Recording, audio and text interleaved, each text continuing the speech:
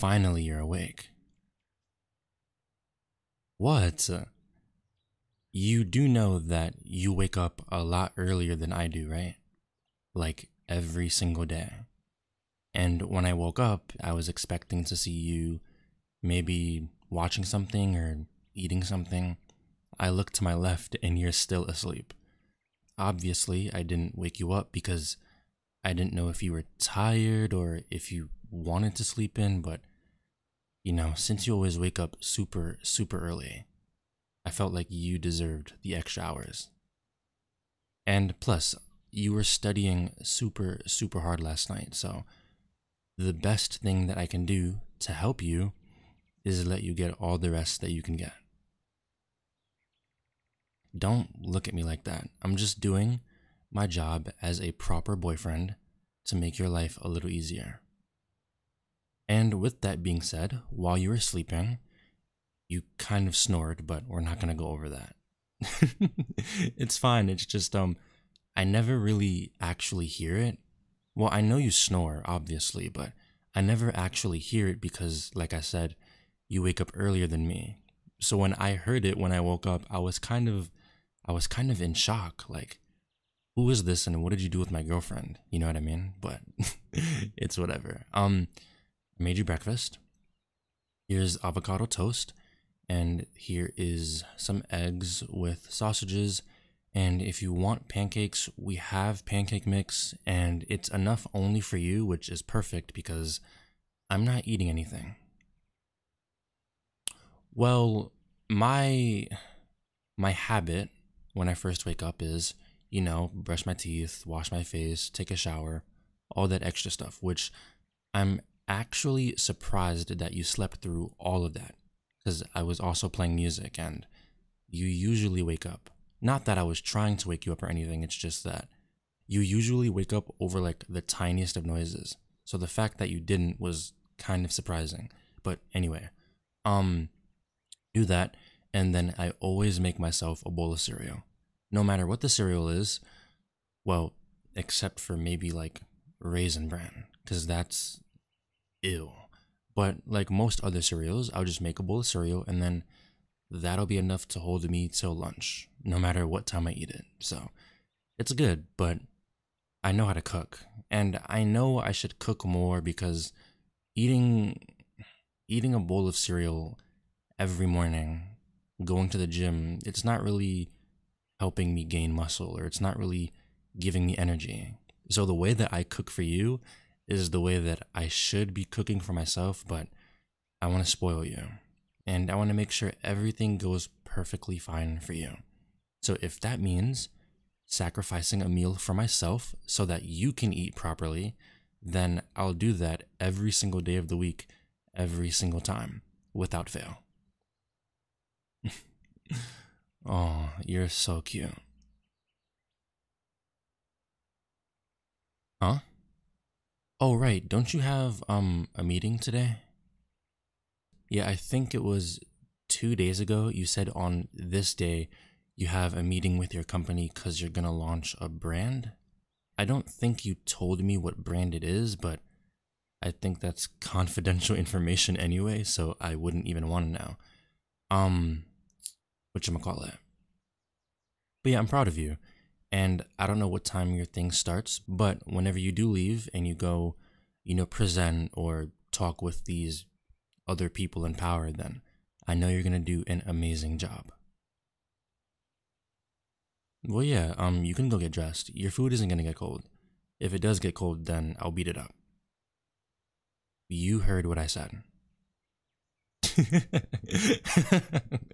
just go get dressed, and then when you come out, I'll have something prepared for you. If it gets cold, then I'll heat it up, but if you want something fresh, then I'll just make something else. No, it's no problem, I swear. Okay, great. Oh my god. I know. I see you get dressed for work all the time, and I'm always seeing the end product, but that doesn't make it any less amazing. You look beautiful in a suit. Very professional, and Very hot, but only hot for me. Okay? Yeah, I know, I know. Listen, whenever I see you in these amazing outfits, I always think that you go to work and, well, one, your building is primarily men. So while I don't get to see you for like 8-hour days, other men get to stare at you. And it's just, sometimes I just want to come to your work, scoop you up, and then just take you on a date. Which obviously I know isn't really allowed, but I wish I can do that every single day. Because you're mine, you're all mine. And the fact that other people get to look at you and drool over you, because trust me, if I'm drooling over you, other men are dying to have you. But you're mine. And you're gonna be mine forever. Fine, I'll stop, okay? Just promise me you won't give anybody any of your attention, okay? Thank you. I know I say this every day, but it's reassuring knowing that you love me and only me. No, I'm serious. Like, in my mind, you are leagues above me. Like, your level of attraction, your level of prettiness, your personality, just everything about you is damn near perfection. It's not good to call anything perfection, but you are the closest thing to it, and I'm not joking. That's besides the point. You look kind of lost. Well, yeah, you just patted around your pockets and looked through your purse. What are you looking for? What are you looking for? Maybe I can help. Your lip balm? I mean, your lips look fine. But you know what? They would look a hell of a lot better in mine. Come here.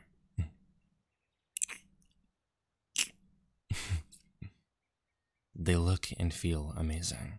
And plus, I had a lip balm on anyway, so me kissing you automatically put it on for you. All you have to do is rub it in, so yeah. No, I never get tired of it. Why would I ever get tired of you? 1 second. Did you just hear what you just said? You just said that you're boring, plain, and you have nothing going for yourself. Baby, you are an executive manager at one of the top 25 companies in the country. If that's having nothing going on for you, then I literally, like, what can I say? Like, I don't exist. Like, literally. If that doesn't make you important at all, then I'm not even on this planet right now. And I mean it. You have so much going for you. Your looks, your personality, your laugh, your smile, the way that the kindness sparkles in your eyes whenever you look at me. Your job is amazing.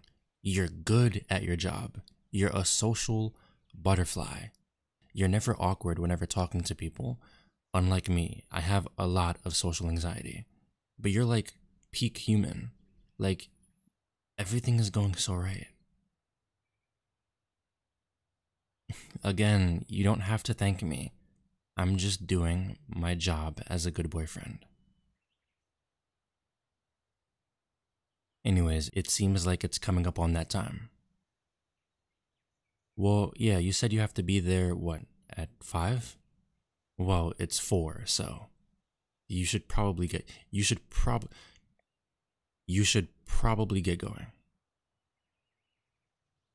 Yeah. I know you didn't finish your breakfast, which is fine. You had some of it, I guess.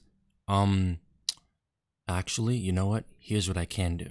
While you're at work, let me know like an hour before your break starts, and I'll bring you something to eat. I can order something, or if you want something homemade, I honestly don't mind either. You know I'd do anything for you. Okay, then it's settled. I know how much you've been craving wings for the past I don't know, week. So I'm gonna make you my homemade lemon pepper wings. How about that? No, I'm not gonna bring you a little amount. If you want the whole batch, I can bring you the whole batch. I know, I'm just joking, but I'll make sure to bring you a really good amount so it really fills you up, okay? Okay. Now, honestly, I don't want you to be late because of me. So go. Yes, yes, I know it's my day off, but I'll find a way to keep myself busy. Okay? Okay. Bye, baby. Good luck. And, I would say break a leg, but I don't want you to hurt yourself. Bye bye.